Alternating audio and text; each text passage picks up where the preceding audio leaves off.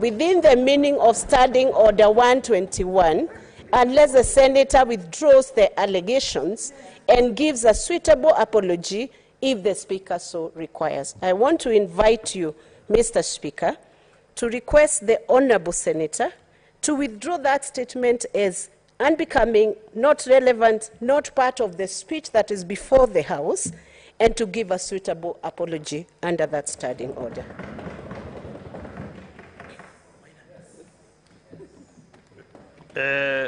Senator Osotsi, Senator Veronica has actually, I want to commend you, Senator Veronica, for really very accurate understanding order that you raise upon, because many colleagues here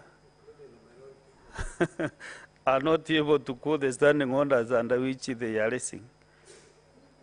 So, Honorable Senator Osotsi, there is the statement you made about the 2 billion, which let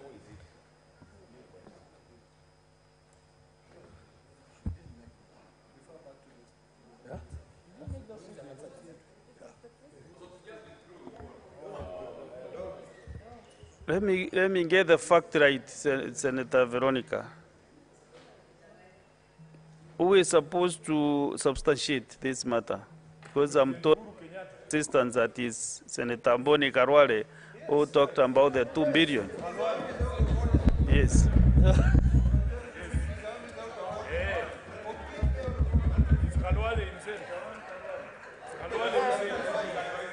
So the answer is capturing Senator Mboni Karwale, not the Senator Osotsi. Mr. Yes. Speaker, sir, just to remind you, and you can confirm, that statement has been given by Senator Osotsi. This is a house of integrity. He's the first one to refer to it. Mr. Speaker, sir, do I have your ear? Then we are not sure, we'll consult the answer. No, Mr. Speaker, sir, minutes. I will just remind you, he is the one who has given that statement on the floor of the House. That's a heavy statement, Mr. Speaker, sir. It is not an issue that can be tossed around. He has even referred to some people as thieves. It is not a statement that should be taken lightly. He's not even denying. Senator Osotsi, before we consult the answer, confirm or deny that you are not the one who made the allegation. Can he now withdraw?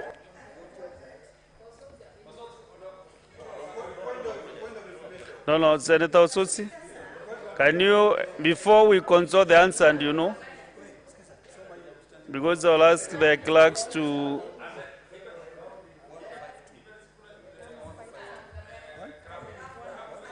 Senator Osotsi, can you kindly confirm or deny that you did not make such allegations? And then the consequences, you know, will follow you. No, I'm Senator Osotsi. You either confirm or deny that you do not make such allegations before we consult the answer. Mr. Speaker,